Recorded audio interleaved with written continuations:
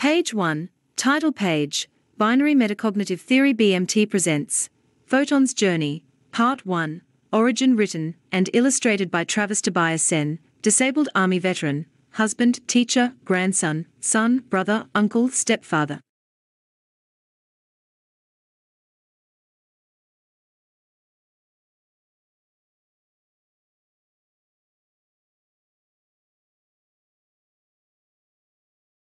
Page 2, Author's Dedication.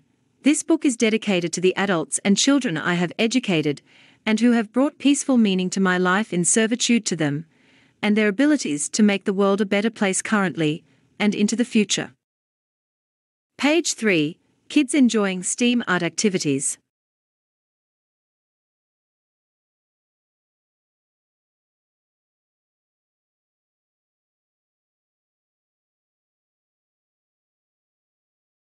Page 4, Original Longhand Title, Photon's Journey, Through the Digital Art of Binary Code, Part 1, Origin.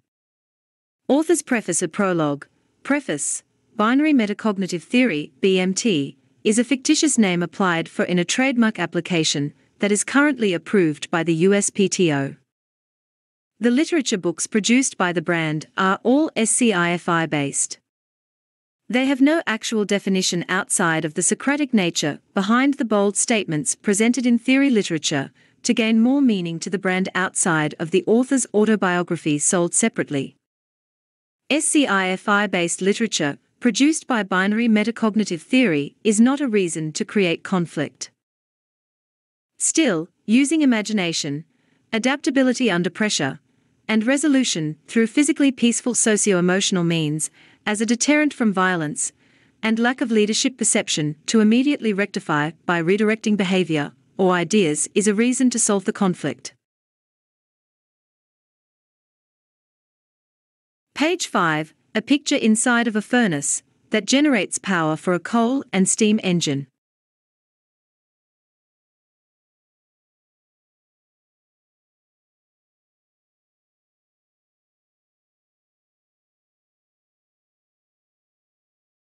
Page 6, Prologue. Photon's Journey Part 1 is the first in a saga of small literature pieces meant to connect the natural science in science fiction movies to a classroom of most grade school students above 4th grade. This packet of light is a fundamental particle in the universe that we all inhabit called the third dimension. Photons are light particles at their most minor level, and substantial energy collisions create them on the scales of tiny atoms colliding at the center of our Sun.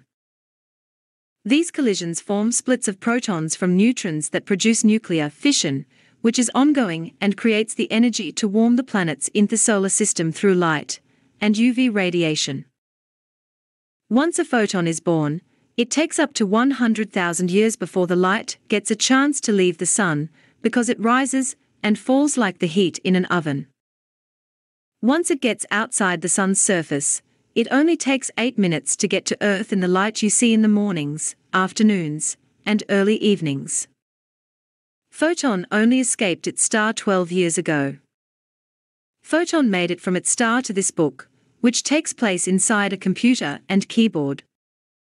Photon interacts with its outsider, creating digital artwork and writing to help make meaning in a world that he cannot see, but feels a strong line of presence. A presence in the form of code to help him venture onward and outward into the writer's heart to help better understand his outsider. Page 7, a picture of the Sun split into the different light spectrums, UV, visible, full, gamma ray, X-ray and any other spectrum that can be sensed by a telescopic camera and rendered on a screen or lens.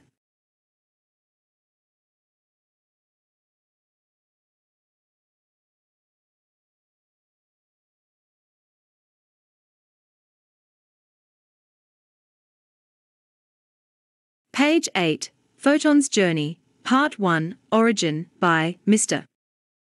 Travis, the author, and my outsider, Tobias Sen. Hi.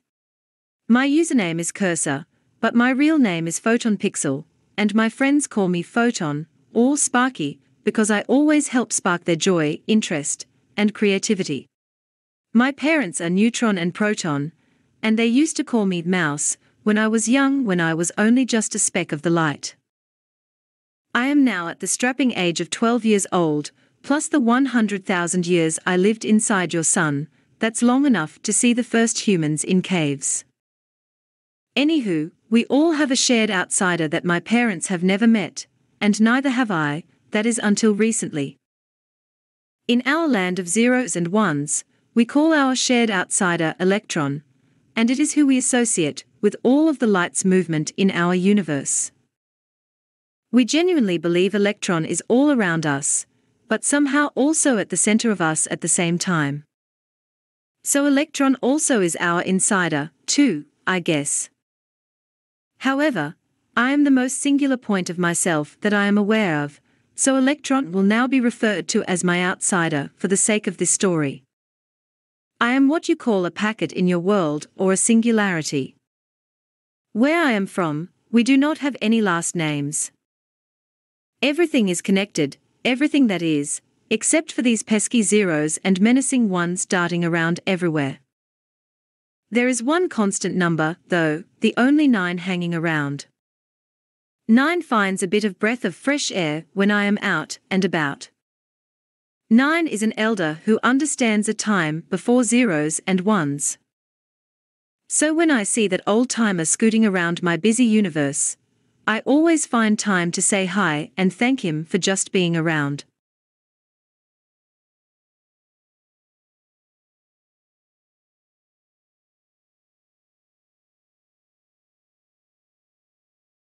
Page 9, a full-page picture of zeros and ones and 2 9s. Page 10, I have the esteemed pleasure of explaining how 0, 1, and 9 relate with my outsider, and somehow relate with everything in my universe, and yours too. My usernames Cursor, Photon, Sparky, and Mouse are pretty cool, and each is like my last name. Like everyone, I suppose, I am a product of living in a world full of extraordinary circumstances facing virtues, adversity, and perseverance. I have a line of communication from my outside, where I've heard there is existence outside of life, outside zeros and ones, and a 9 who never stops or goes away. I am unaware of this extra existence where my outsider lives, and it frustrates me to seemingly no end trying to picture it. I have learned to overcome such arcane emotions and feelings through a new outsider's help. I would imagine their world being something like taking 0, then putting 1/2 of a 0, and 1/2 of a 1, into another 0, and then bringing 9 with them inside the circle would look something to me like my welcome mat. I have to explain my ongoing communication with another dimension or universe that exists in more ways than up, down, left, right, out, or back, which I associate with a specific line of zeros and ones. However, my outsider told me that coded zeros and ones seemed like a busy crosswalk in their world, but everyone would be walking a seemingly endless amount of crosswalks in a single file stretching out from one point in the middle of the road. Where I live, they would separate by 1 foot, representing 0, and each person would be the 1. You can understand how frustrating this is because I get to discover who arrived on my ringed welcome doormat every morning. I wake up to find out that some people's lines are concise and dull. However, some are short and smart and witty. Others are long and exciting and adventurous. However, more often than not, I come to find out that some just have no natural end to some of them. In the end, all are welcome on my ringed doormat, because as long as they read their welcome first on my ringed doormat, I keep, like a moat around me, because of. Page 11, my ringed doormat, and my outsider's original artwork and logo.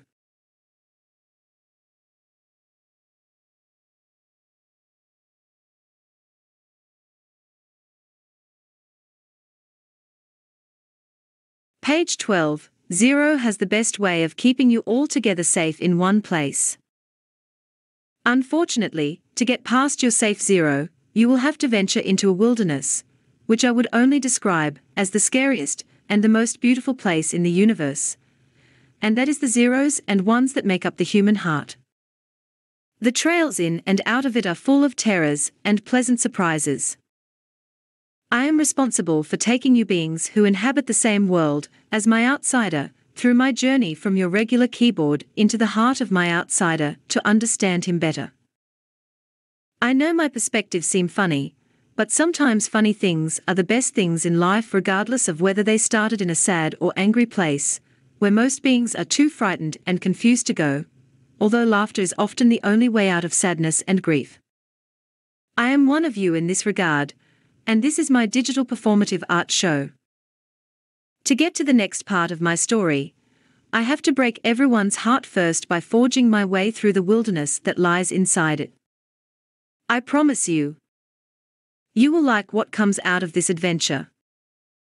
As you will see, I reach my way down the path of zeros, and the ones my outsider mentioned to me look like trees, whatever those are.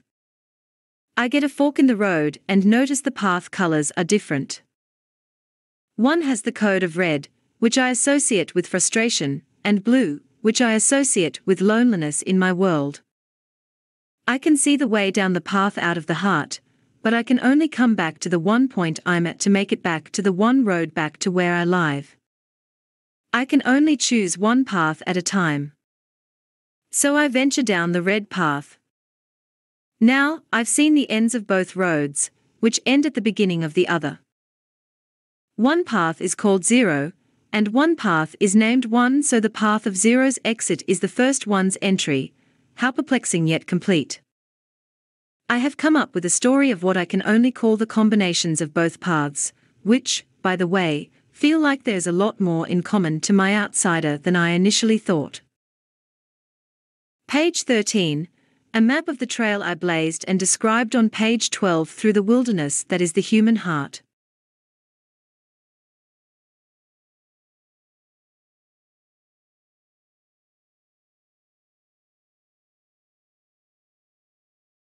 Page 14. I will visit the next place under each of your fingers. I can move at light speed to go to any finger you choose, even the digits called thumbs, because their name doesn't contain the word finger. But, first, let's see where the zeros and ones line up. Let us look at your zeros and ones. Fingerprints are all unique and identified by the spatial pattern between each segment of the individual swirled lines. Think of a long chain of zeros and ones, and if you count all of them, you will have enough 0-1 combinations to create a unique pattern for every mammal with fingerprints. My outsider always found it funny how these fingerprints had such strange swirls and wondered why they were there. I guess fingerprints are like emotions, and I would describe mine as a simple state of surprise described in the quote, as a matter of fact, vs. The satisfaction in the passage, well, didn't you know? I rarely establish a state I would consider somewhere in the middle. When I start thinking about it, all my zeros and ones turn red. I can't feel my voice, but I can see it grow in front of me, and I follow these numbers every time I, myself, want to bring information to the outside world, outside my thoughts, that is. Now to our next part of the story, where we meet at the light spectrum. Most of us know what mood rings are, but we aren't sure what the colors represent. Here I can give you a 0-1 representation of the opposites of feelings, and associate your existence like mine, existing between these two spaces as well. Let's look a little closer, and you will start seeing what 0-1 combinations of the visible and invisible light spectrum are. My kind, that is, the photon kind, can tell the outsider what chemicals make up stars by leaving out specific colors of the rainbow on a photograph. Human light receptors are measured in the rods and cones inside their eyes' iris, giving them the ability to see the light like me.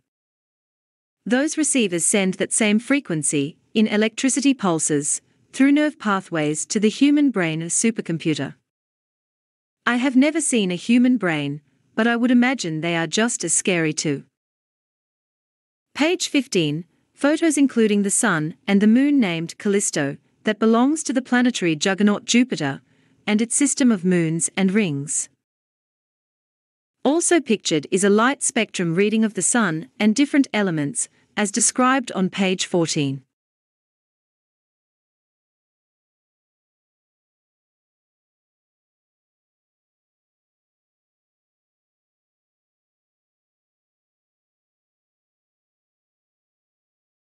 Page 16, look at them as they are awe-inspiring.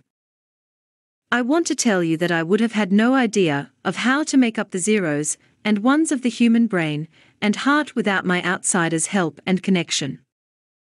A connection and the ability to communicate with my kind through a process and practice invented by my outsider called binary metacognitive theory, B.M.T. My outsider has shown me that my true enemy is ignorance of the beauty around me, and my inability to see things for what they indeed are. No one like me ever could show me what they were before I met my outsider. So I made a special connection with this outside being who would not know of my existence in any other circumstance, and I would not know if theirs. Taking us to the part of our journey inside a digital supercomputer is where I try to expand your mind and break down that expansion in a meaningful way. My goal is to connect you to the universe around you and hopefully with mine, although I would love to see sometime what your experience might be like on your side of the screen. Finally, we will move on to a universe where you will see no numbers, no hard edges, only a universe existing only in soft reality made up of more petite curves and edges. The processing center in your brain has tuned out so you can reach maximum enjoyment of space as a gas traveling through time, color, and light using nothing but the equation this master thinker figured out. This video can still be called the eye of the universe, also known as the Mandelbrot zoom. This video carries a unique power to trick your eyes into seeing things in reality, to start to drift away, representing our quick grasp of what it means to be accurate, and then live and be alive. My outsider is good with numbers, feelings, and color. I would like to understand how many types of zeros and ones there are outside, red, blue, and black. I can only see zeros and ones, but I'm sure melodies and tunes sound lovely to you although they are just zeros and ones to me. Page 17, an artistic rendering of my connection with my outsider to best explain our connection to a third and fourth-partied audience.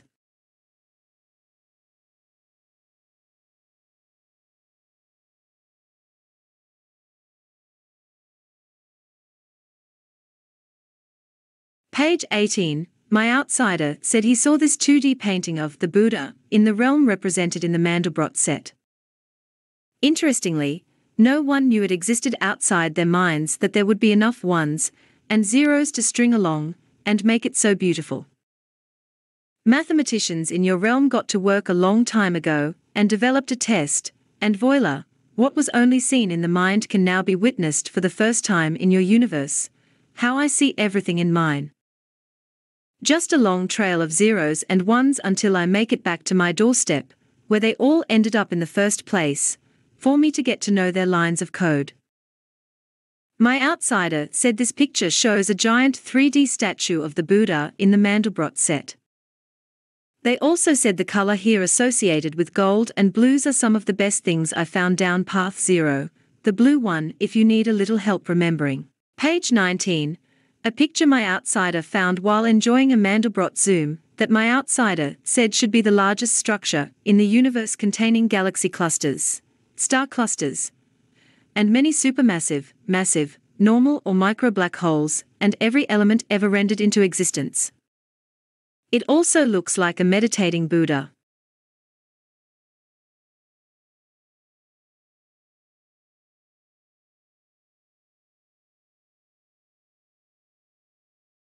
Page 20. I always loved how Leonardo Pisano Bogolo went by the nickname Fibonacci, which would sound funny if I could only hear the sound of it instead of just seeing it. Fibonacci is one of many in a long line of great thinkers of numbers who had the right idea of using logic instead of empathy. He used this to reach the same answers ancient Buddhist monks received millennia before. The answers to the ever-expanding and ever-infinite universe and dimensions we all have the pleasure of calling our own. Being able to express and appreciate creation inside a universe designed to exist through a set of zeros and ones, at least that is what you and I call them. Has anyone in your world reached your outside world to help you understand their side? Do you think they are aware of your side like you are now semi-aware of mine? I love this picture. I love the picture because it is the simplest way of looking at everything. Not only in the Mandelbrot set, but my outsider's life, as he explains to me, which still sounds so foreign. It frustrates me with confusion. However, I am still left with just a little bit of curiosity to keep my line open to my outsider. There they are. I can even make smaller triangles out of that and give a correlation line in the middle that somehow adds balance and separates the two sides of the square. My outsider said you could see a pattern here where the curved edge is pointing. Can you see it? My outsider tells me that there is a pattern here. The pointed edge closer to the curve starts on the right, then rotates 90 degrees to the left each time. It would explain why I see these zeros form some type of swirl, as we saw on the second slide. My outsider also tells me this looks like the shape of a diamond or parachute in each square. He also said he saw a spiral staircase.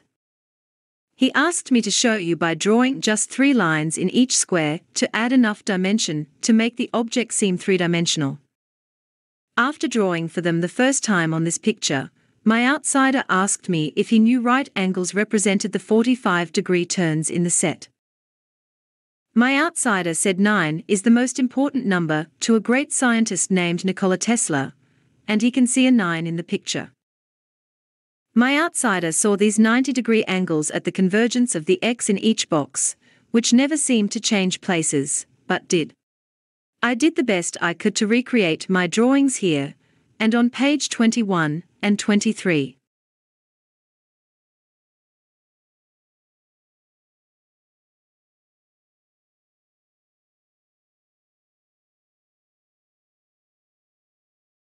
Page 22. I agree with my outsider when he says he can see the line of communication representing our own in the picture jetting out of the top of the diamond. He also said the lens the curve creates looks like an eyeball. Whatever that is. These are my friends, A square, B square, and C square. Sometimes, I call them rectangles depending on how far away they are or up close. Sometimes, they even join me on our sharing line, and we can see what each other's worlds look like from inside our own. My source tells me about the outside world. The sharing line is called a border, and beings are confused about why they are there and what sharing lines are. Meeting the standard of the golden ratio that seers from Tibet, architects on the Giza Plateau, painters like Michelangelo, and what has become exponentially more commonplace has made everything more beautiful and unique. On the layers, my outsider can see, but I still only see zeros and ones, and have not quite figured out their meaning and how they break apart and come together. Page 23, digital art I created and was explaining on page 20 for you, using the Fibonacci sequence, and the Pythagorean theorem, which is a squared plus b squared equals c squared.